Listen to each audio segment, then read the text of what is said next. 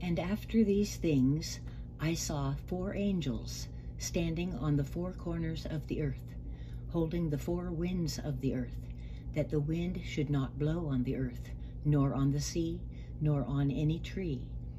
And I saw another angel ascending from the east, having the seal of the living God. And he cried with a loud voice to the 4 angels, to whom it was given to hurt the earth and the sea, saying, Hurt not the earth, neither the sea, nor the trees, till we have sealed the servants of our God in their foreheads.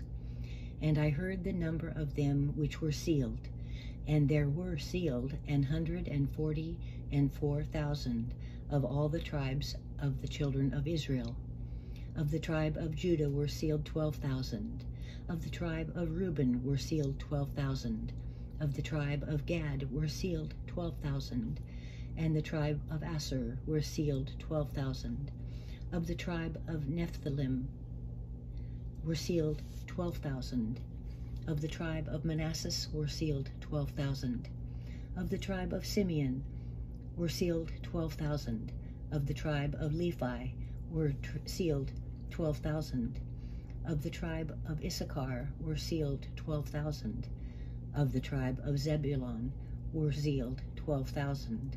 Of the tribe of Joseph were sealed 12,000. Of the tribe of Benjamin were sealed 12,000.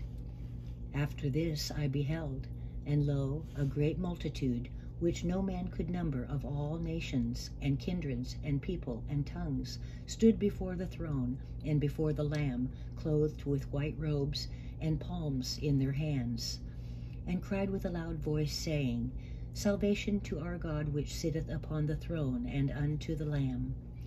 And all the angels stood round about the throne, and about the elders, and the 4 beasts, and fell before the throne on their faces, and worshipped God, saying, Amen. Blessing and glory and wisdom and thanksgiving and honor and power and might be unto our God forever and ever. Amen.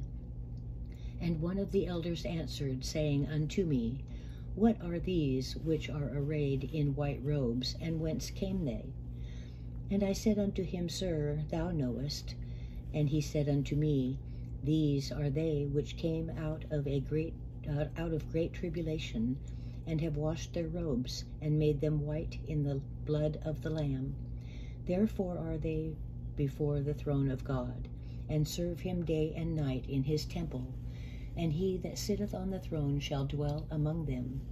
They shall hunger no more, neither thirst any more, neither shall the sun light on them, nor any heat. For the Lamb which is in the midst of the throne shall feed them, and shall lead them unto living fountains of waters, and God shall wipe away all tears from their eyes.